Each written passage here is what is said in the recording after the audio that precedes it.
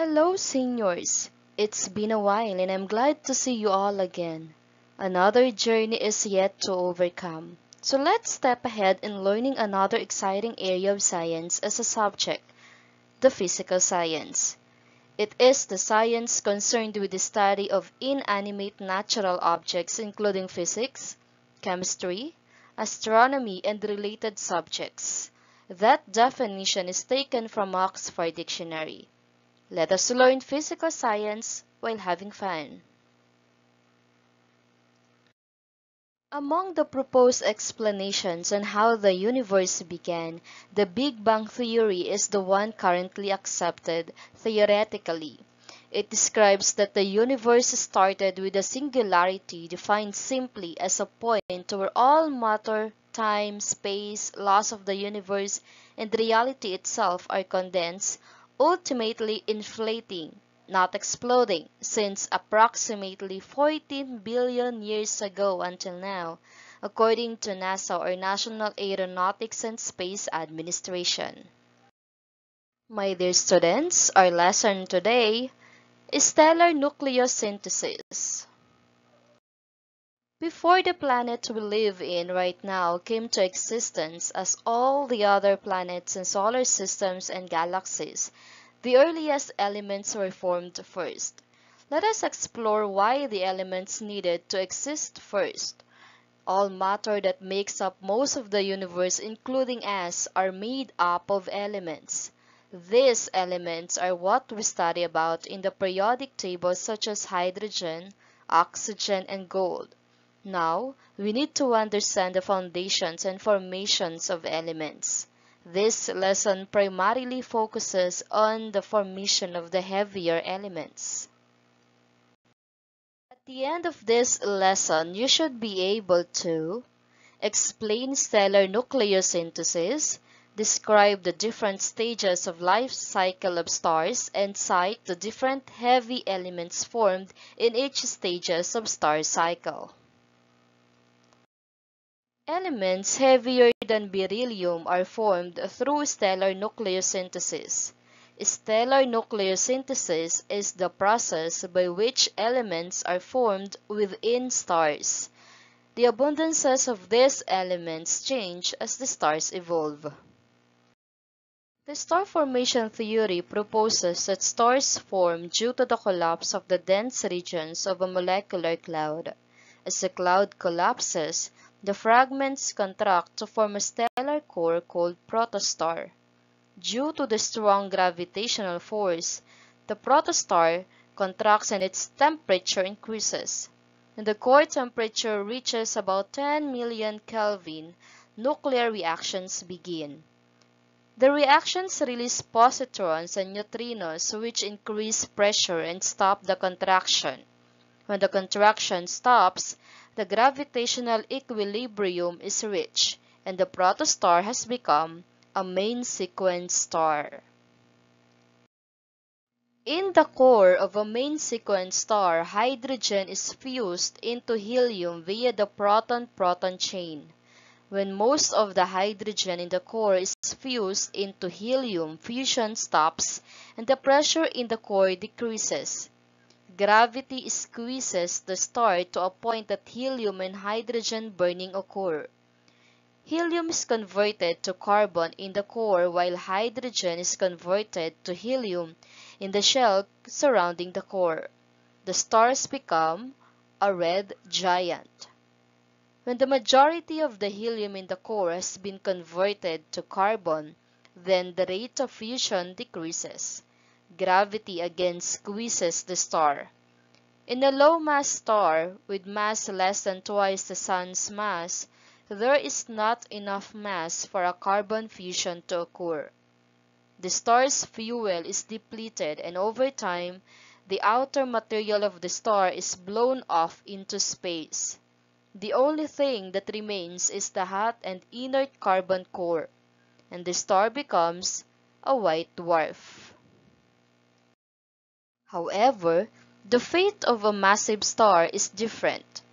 A massive star has enough mass such that temperature and pressure increase to a point where carbon fusion can occur.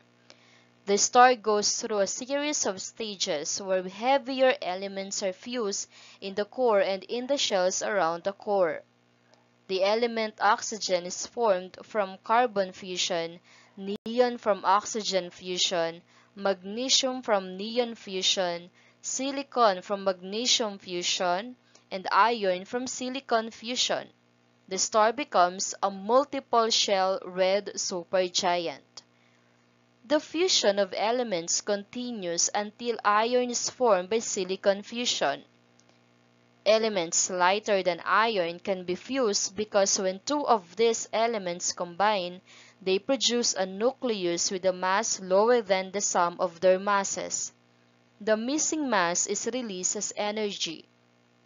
Therefore, the fusion of elements lighter than iron releases energy. However, this does not happen to iron nuclei.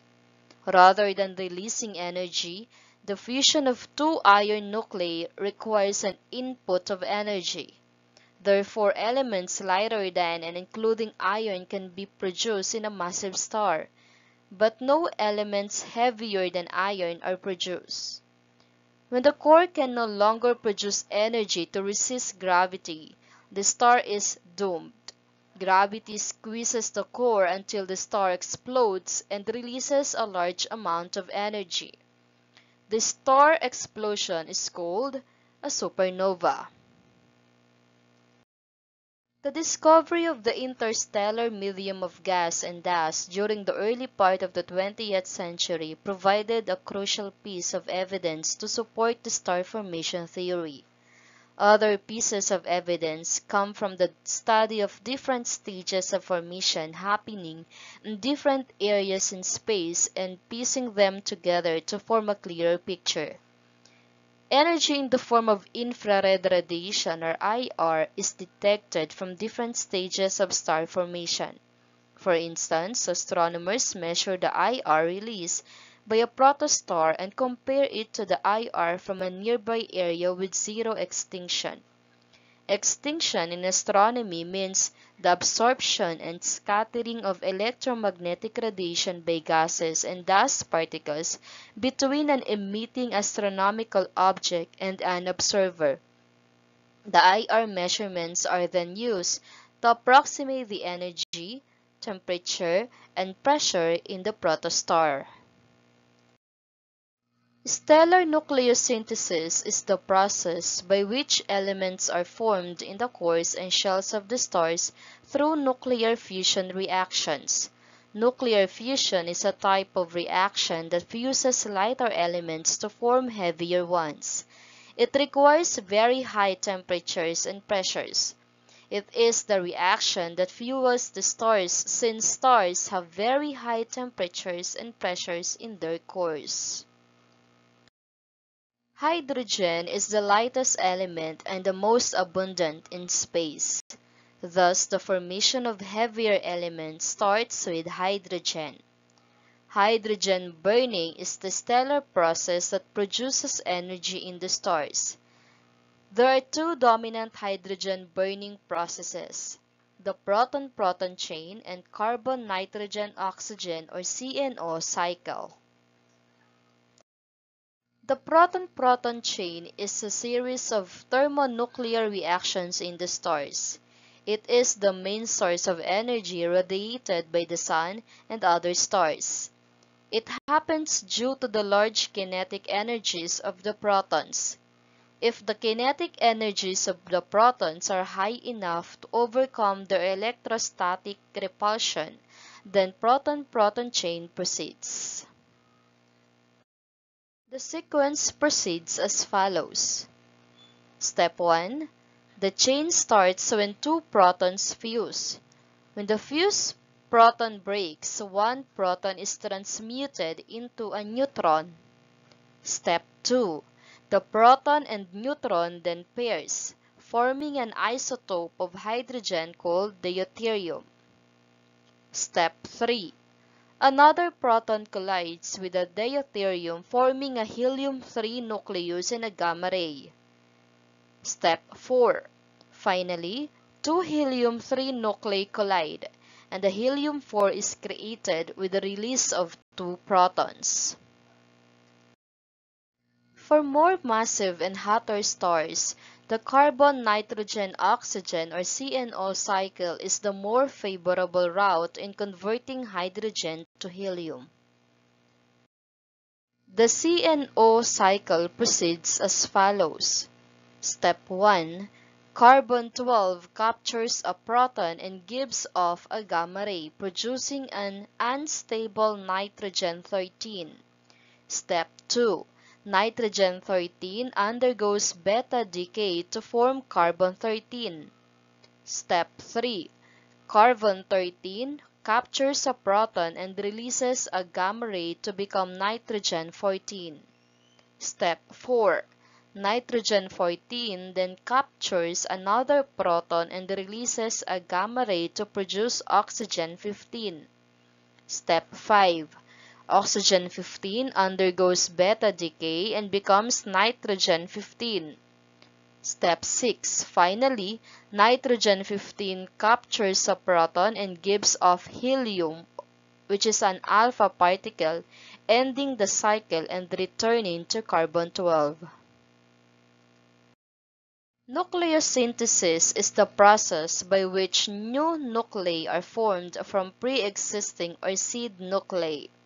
Previously, you have learned about the types of nucleosynthesis.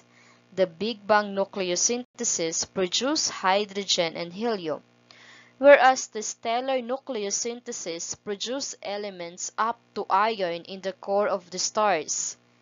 If the stellar nucleosynthesis produces only elements up to iron, then what type of nucleosynthesis produces the elements heavier than iron?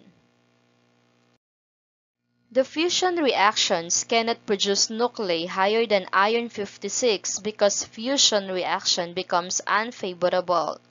This is because the nuclear binding energy per nucleon, the energy that holds the nucleus intact, decreases after iron 56.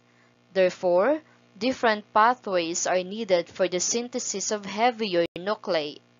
Synthesis of heavier nuclei happens via neutron or proton capture processes. In neutron capture, a neutron is added to a seed nucleus. The addition of neutron produces a heavier isotope of the element. Its general formula is shown in the slide. For example, iron 56 captures 3 neutrons to produce iron 59. Its formula is also shown. The generated isotope, when unstable, undergoes beta decay. This decay results in an increase in the number of protons of the nucleus by 1. Hence, a heavier nucleus is formed. Beta decay results in the formation of a new element. For example, the unstable iron 59 undergoes beta decay to produce cobalt 59. And its formula is also shown in the screen. Again, beta decay results in the formation of a new element by increasing the number of protons of the nucleus by 1. Slow neutron capture or S process happens when there is a small number of neutrons. It is termed slow because the rate of neutron capture is slow compared to the rate of beta decay. Therefore, if a beta decay occurs, it almost always occurs before another neutron can be captured. Rapid neutron capture or R process, on the other hand, happens when there is a large number of neutrons. It is termed rapid because the rate of neutron capture is fast that an unstable nucleus may still be combined with another neutron just before it undergoes beta decay. The R process is associated with a supernova. The temperature after a supernova is tremendously high that the neutrons are moving very fast. Because of their speed, they can immediately combine with the already heavy isotopes. This kind of nucleosynthesis is also called supernova nucleosynthesis. Proton capture or P process is the addition of a proton in the nucleus. It happens after a supernova when there is a tremendous amount of energy available. It is because the addition of a proton to the nucleus is not favorable because of Coulombic repulsion, which is the repulsive force between particles with the same charge. Proton capture produces a heavier nucleus that is different from the seed nucleus. To sum up, let's have the following concepts. Stellar nucleosynthesis is the process by which elements are formed within stars. The star formation theory proposes that stars form due to the collapse of the dense regions of a molecular cloud. A protostar is a stellar core formed when the fragments of a collapsed molecular cloud contract. A main sequence star is formed when gravitational equilibrium is reached during the hydrogen fusion in a protostar. A red giant is a star that has used up its hydrogen supply in the core and switched into the thermonuclear fusion of hydrogen in the shell surrounding the core. A massive star becomes a multiple shell red giant when the elements oxygen, neon, magnesium, silicon, and iron are formed in its core together with carbon, helium, and hydrogen. A supernova is a star that blows apart and releases a large amount of energy. Evidence of star formation comes from studying IR emissions from the different stages of star evolution. Hydrogen burning is the stellar process that produces energy in the stars. The proton-proton chain is a sequence of thermonuclear reactions in the stars, and it is the main source of energy radiated by the sun and other stars. Carbon, nitrogen, oxygen, or the Cno cycle is a catalytic cycle of gamma emission and beta decay that converts hydrogen into helium. That's the end of our lesson today. It's been my pleasure teaching you one of the amazing topics of physical science, and I really hope you've learned something from this video lesson. Thank you, and may God bless us all. Let's meet again in our next video.